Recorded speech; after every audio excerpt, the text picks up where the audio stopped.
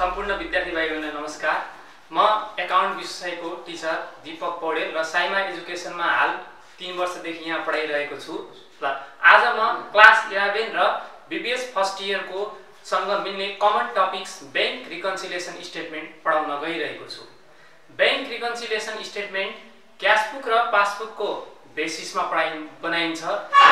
क्याशबुक हामीसँग हुन्छ, पासबुक बैंकसँग हुन्छ। यो कुरा नोट गर्नुस्, एकदम इम्पोर्टेन्ट छ। अब आयो क्याशबुकमा के कुरा त इम्पोर्टेन्ट छ र पासबुकमा के कुरा इम्पोर्टेन्ट छ। क्याशबुकको डेबिट साइडलाई पोजिटिभ इन्कम भनिन्छ भने क्याशबुकको क्रेडिट साइडलाई नेगेटिभ र एक्सपेन्सेस भनिन्छ। पासबुकको डेबिट साइडलाई नेगेटिभ र एक्सपेन्सेस भनिन्छ भने पासबुकको क्रेडिटलाई पोजिटिभ र इन्कम भनिन्छ। अर्थात् क्याशबुकको उल्टो नै पासबुक हो भन्न कन्सिडर गर्दा पनि हुन्छ। अब बैंक रिकन्सिलिएसन स्टेटमेन्ट बनाउँदा केही इम्पोर्टेन्ट लजिकल कोडहरु याद गर्नुपर्ने हुन्छ, जसलाई मैले यहाँ व्हाइट बोर्डमा प्रस्तुत गरेको छु र एक्सप्लेनेसन पनि गर्दै जान्छु। पहिलो छ इस्यु र चार्ज भनेको माइनस। यो कुरा एकदम डिनोट गरेर राख्नु होला, यसले यो एक्जाममा आउने पोइन्ट पनि हो। इस्यु र चार्ज भनेको माइनस। सेकेन्ड वान डिपोजिट र कलेक्ट भनेको प्लस। डिपोजिट र कलेक्ट भनेको के भने मैले प्लस। अर्को नेक्स्ट ओमिटेड र नट रेकर्डेड भनेको नलेखेको, लेख्न छुट्यो।